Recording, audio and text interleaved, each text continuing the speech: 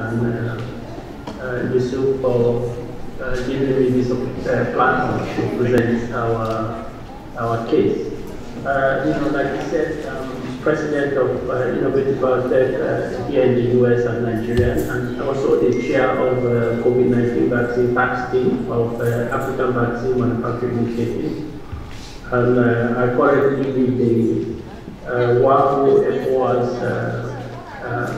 local vaccine manufacturing subcommittee. Now, as we know, as a way of introduction, the development and manufacture of COVID-19 and other vaccines in Africa creates a strategic long-term benefit for the continent to be pandemic ready. We know that the ability to manufacture hundreds of millions to billions of doses of vaccine requires the vaccine manufacturing capacity of the entire world. And according to Quelle, in their article that was published in Science in 2020, I quote, there is an immediate need to fund the necessary biomanufacturing infrastructure, including the finished steps that provide bio-vaccine products for distribution. And as we all know, presently, there is less than 1% of all the vaccines that are used in Africa are sourced from within Africa, a situation that makes the continent vulnerable to epidemics and pandemics. And the recent AU African CDC virtual conference on expanding vaccine manufacturing set a goal that by 2040, 60% of the vaccines routinely administered on the continent should be manufactured in Africa itself. So Innovative Biotech has positioned herself to respond to this challenge by establishing a domestic vaccine manufacturing capability in Nigeria to serve the African continent. As you know, there are 10 known existing local vaccine value chain players in Africa. Mostly, these hubs are concentrated in North Africa, South Africa, and Nigeria. The only manufacturer that is WHO qualified, is Institute Pasteur Dakar, that has been producing yellow fever vaccine using the traditional method since 1938. Now, they are increasing their capacity now because the current capacity is just about 7 million doses of yellow fever vaccine per annum, and they are increasing that capacity now to about 23 million doses per annum. And they are also trying to get into the COVID manufacturing as well. Then, of course, Vaxera in Egypt does finish of some vaccines. The Institute Pasteur in Tunis, they do some work on BCG vaccines production, and the Biobank in South Africa, they also have a finish facility with a capacity of about 23,000 doses per annum. They are trying to go into the upstream production cycle right now, and they are partnering with a US-based company. Then you have, of course, Institute Pasteur in Morocco, and the Public Health Institute in Egypt and in Ethiopia is also planning to produce vaccines. And then you have bio-vaccines in Nigeria that is also planning to produce EPI vaccines, and then, of course, Innovative Biotech. Now, if you look at the current vaccines that are available and in development for COVID, they fall into 4 major vaccine platforms. The first is the inactivated, of course, where the virus is grown, and then different companies are manufacturing that, mainly in Asia, in India and in China, and there's a company in France also that is manufacturing inactivated vaccines. Here to grow the virus, and the companies use different methods for inactivating the virus, and then of course that is introduced and then broken down to epitope, and then the immune system makes the necessary immune response to protect against COVID. Then the second vaccine platform is the protein base. Here the protein is just injected, and then the immune is broken into epitopes and then taken up by the immune system and mounting the necessary immune response. In a broader sense, VLP-based vaccines are also considered protein-based vaccines. Then you have, and before now, all existing vaccines fall into this category. And then with the COVID, now we have the viral vector vaccines. Of course, we have both the non-replicating and replicating viral vector vaccine.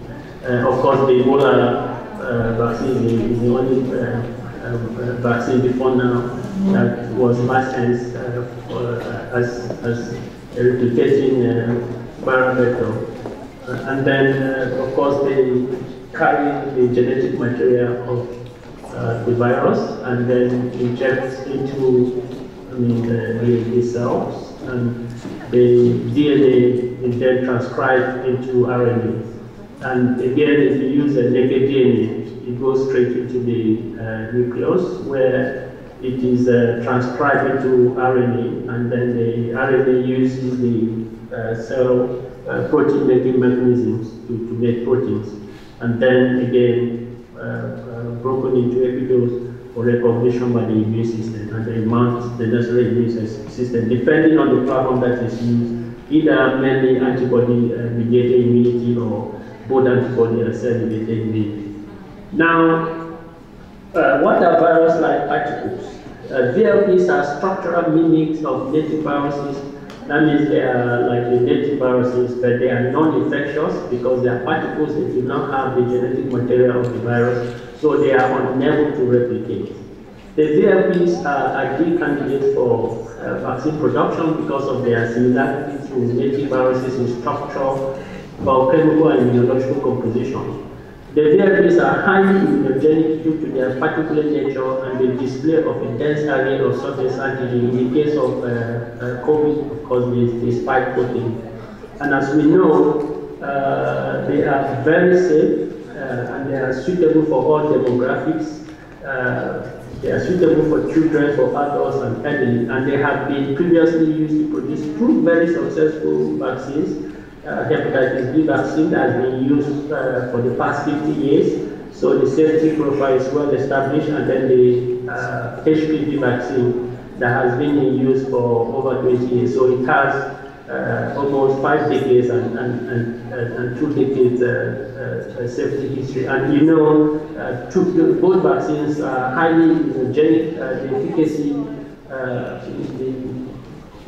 almost all trials, 100%. After the third dose, you have a long life protection, and in some cases it's recommended that you take a booster dose every 10 years. So it's the ideal platform for vaccine development. So manufacturing of COVID and other VLP-based vaccines can be rapidly attained using scalable suspension culture. Either you use the insect cell or you use the mammalian cell. So we use both insect cell and mammalian cell, but we are moving ahead with the mammalian cell because we got better expression using that.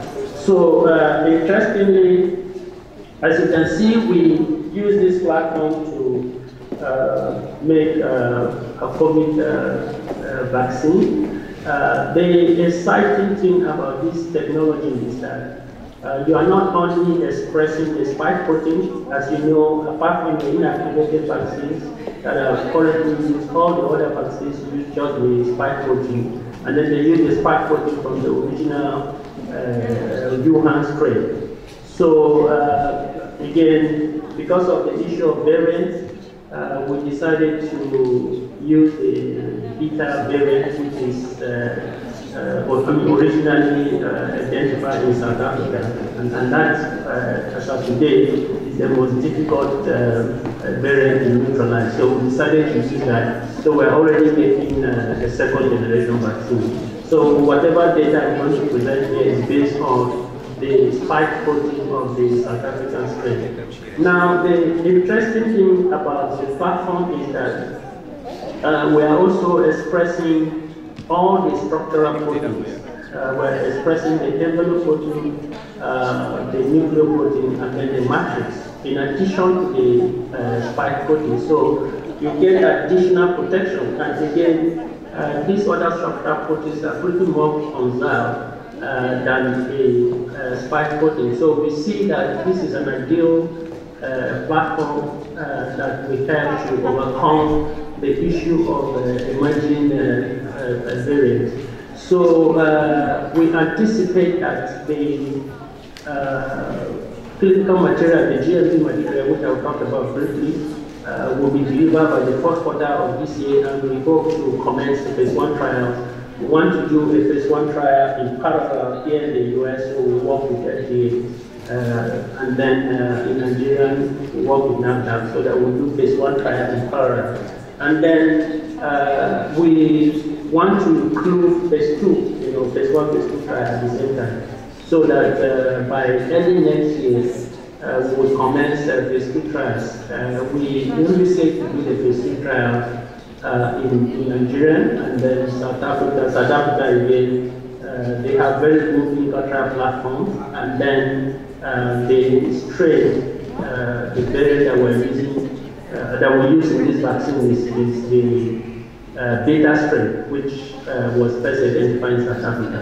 And then we also want to work with an institute in Brazil to also do the phase 3 trial. So this will help us look at the effect of the vaccine against all the variants of concern.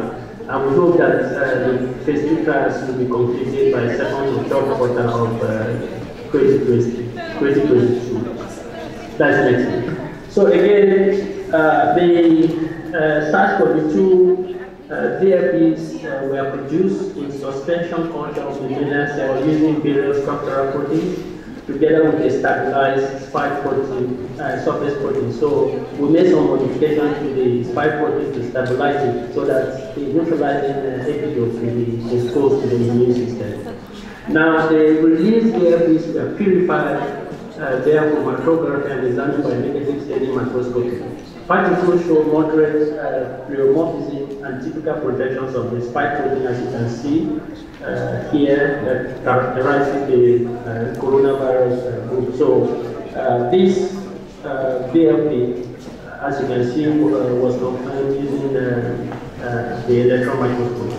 Now, the VLPs were purified by anion exchange chromatography and included fractions from the funnel were analyzed via Western blot using anti-spike specific proteins. So you can see the expression confirmed using Western blot, and the spike protein expressed on the surface of the particle contain modification in one of the clinical sites, like I said, and there is sulfide bridges that stabilize the molecule for the best display of neutralizing antigenic determinant. So we expect, of course, I'll talk briefly about that this is going to be a great product that will induce broad neutralizing antibodies against all the variants of concern that are currently circulating. Now, we got a slot. Of course, the next step is to create the master cell bank and then the working cell bank. So we are working with Biotechnologie, which is a subsidiary of Merck here in the US. We have a slot for end of this month where the material will be transferred to them for creation of the master cell bank and characterization of it as well. So the characterization will include biosafety testing, which is basically the cell banking and testing, the viral clearance, blood release testing, analytical and bioanalytical testing. And then we do the product characterization, which will include the analytical chemistry, binding and potency, and then validation and genetic toxicity. So based on the timetable that we have, the cell line duration, the master cell bank should be ready by September. And then once we have that, it goes straight to a contract manufacturer, which I talked about briefly. Now, we have created the manufacturing process. As you know, this is forward integration, and vaccine factory is not generic that you just do and produce any vaccine. The process has to be developed first before the facility is built. So as you can see, we have developed the process. We have our, of course, the master cell bank, which is going to be created between September and then the plasmid. And then, of course, you do your transfection and then fermentation and then clarification, which is 1 or 2 steps, and chromatography. And then you have your sterile bulk product. So the sterile bulk product can be sent to any field finish station anywhere in the world for field finish for that region. So this process, the VLP manufacturing process, will now be sent to our main partner, Merck. They will design the VLP facility, turnkey modular facility that we will ship to the manufacturing site, so that the production, upstream production or drug substance production will happen. So this we hope to get done between this year and next year. But while we are waiting for that, because of the urgency of this vaccine, we don't want to wait to have the domestic manufacturing set up before we start producing the vaccine. So we have engaged the services of the contract manufacturer here in the US, Biotechnologie. They have, different fermenters up to 500 for now, and then they are, by any means, they will have 1,000 fermenters. So that will enable us to complete all the phases of clinical trials. And in fact, after the phase 1 trials, we intend to continue to be producing and storing the doses so that immediately the phase 2 trial is completed, we will have enough doses to start rolling out immediately. And so you can see we're doing both the production using the contract manufacturer and then building domestic manufacturing capability in concurrent. Now, they of course demonstrated that this, the expression was successful using both the electron microscope and then Western blot. As we speak, this vaccine is in mice now, 10 weeks by experiment. So we have 4 groups. One is taking just the VLP. The other one, second group is taking VLP. We have a proprietary adjuvant, which we tested in our previous vaccines, HIV and Ebola vaccine, with excellent results. So we hope that this will enhance the immunogenicity of the VLP. And then we have the adjuvant that has been previously used in vaccines. And then we have another group with another adjuvant. So we have 4 groups. The whole idea about this is to look at the adjuvant that will give us the best result, and that will be adopted. And we're using 2 different doses, 50 microgram and then 100 microgram. Now we have created of course we envisage this to be a 2-dose vaccine, so the mice receive day 0, they got their first dose. Of course we bled them before giving them the vaccine. And then booster dose on day 28, and then we take blood sample at 3 time points, which is 28, and then 0, 28, and 57 days. and the serum antibodies will be determined by the ELISAs. So you can see that once that is completed, which is going to be this week, so next week we are going to get this hot data on neutralization. So we have created all the major variants of concern. Of course, the D1351, which is now the beta variant that originated in South Africa, because the vaccine is based on that. So we want to see both homologous neutralization and then heterologous neutralization. So we have created pseudoviruses of the DT1 variant, which is now called Gamma, that originated in Brazil. And then the D177, which is a dominant strain here in the US and in Europe for now, which originated from the UK, and it's called the Alpha. And then the first strain that was isolated in the US, of course, the Washington strain, which is Epson or something, the new name. So we have these pseudoviruses created, and then the serum will be tested against these pseudoviruses, so we'll see how broad the neutralization using the beta strain as immunogene will look like. But the interesting thing about the DFP, as you can see, is a very flexible platform.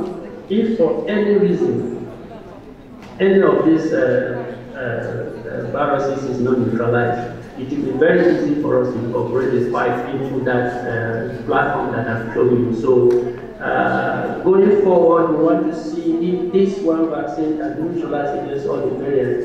If there's a need to incorporate any variant that is not neutralized, it's very easy to do that. You can incorporate as many antigens as possible in the platform that we have. So in summary, we have expressed the spike protein of the original strain and the beta variant that was first identified in South Africa, which is, of course, the appropriate variant to focus on as the second generation vaccine.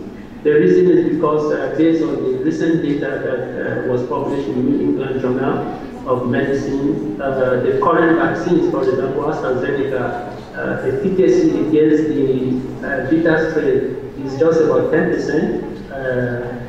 Novavax vaccine efficacy against the beta strain is just about 49.4%, and then for Johnson & Johnson it's about 57%. So it's a very difficult variant to neutralize.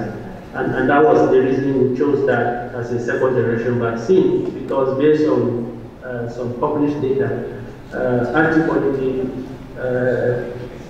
produced by this variant tends to have a broader neutralization than the other known variants.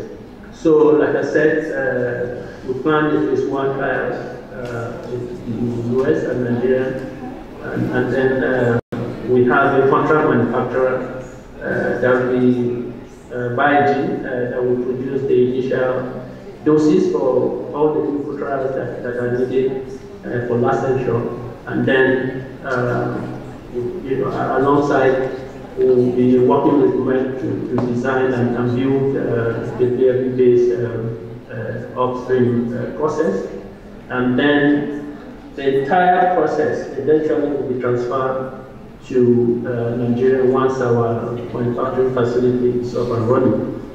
So there are several advantages for manufacturing vaccines locally. As you can see, the end-to-end vaccine development and manufacturing capacity will enable the sub-region to handle this current pandemic and future epidemics or pandemics. The facility will also be used to produce vaccines for the sub-regional national program of immunization. So it's not, we're building like you say, end-to-end, so you have the upstream for the production of the drug substance and then the fill and finish. So the fill and finish can be used to produce other vaccines from bulk. Now, this will create an attractive platform for global vaccine companies to localize production. As we know, most of the companies are going to Serum Institute because Serum Institute has the capacity to manufacture vaccines. So if we have this platform of manufacturing capacity on the continent, it will be easy for those factories to license technologies from other manufacturers. Now, it will support the response to disease outbreak and scale up the deployment of experts in the region, and then it will train scientists in the sub-region on vaccine development and other vaccine-related activities. And finally, it will strengthen the supply and distribution channels and cold chain systems. So these are our partners, collaborators. Of course, like I said, Mark have been tremendous in assisting us. We have some of their staff here in the US dedicated to this process. Project helping to scale up the process via their subsidiaries, Bilipo, and then Biotechnologie, and then Technovas and Medicine are our technology partners. So thank you very much for the opportunity, and I will be happy to take questions. I have a question. I don't have to ask you from the room, actually. So my question is that in the morning, actually, Chaîne was talking about acquisition. Do you think that acquiring new company and startup would be something that we have to see, or to check, or to see if we can have it in Morocco, or rather go with from scratch approach because you're gaining technology and you're gaining know-how? What do you think, Simon? Well, we are open to discussions. We'll be very happy, after this meeting, whatever proposal that is on the table, I will be very happy to discuss. Okay, so the second thing that I would like to ask is, from all the technologies that you have in hand, is it possible actually to point out one of them that would be interesting to start with the country like Morocco, where we don't have this new technology? Well, I think the COVID is the right product to start with.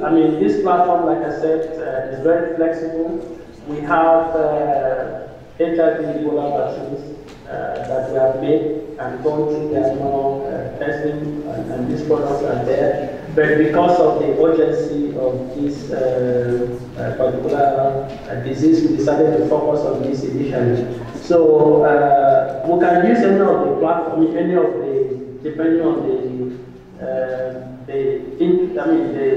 the disease of interest for Morocco. But I think that the COVID would be the ideal this thing to start with, to build the entire facility. Because, like I said, as we are building, the process has been developed already. As we are, building our facility, we can do that as well. So that is one option that we can discuss. Any question in the room before let's send Simon go? I know that it's just the start of the day somewhere where he is. So any questions? Because if not, I will ask the last question. Simon, if we start tomorrow, you will be willing to come and help? Oh, sure. We are in this game. we were helped by other people, so this is our continent. The whole idea is to make sure that we have, functional facilities on the continent. Look at what we are going through right now. We can't get vaccines if we have the money. So there's a need for us to fast track this process, and we'll be very happy to partner with you to make this happen. We are getting a partnership, so we have work this morning, and we have Nina Farm, and now we have Simon with us. So I think by the end of the day, maybe we'll get our prototype for a vaccine, so that would be great. Thank you very much, Simon. Thank you.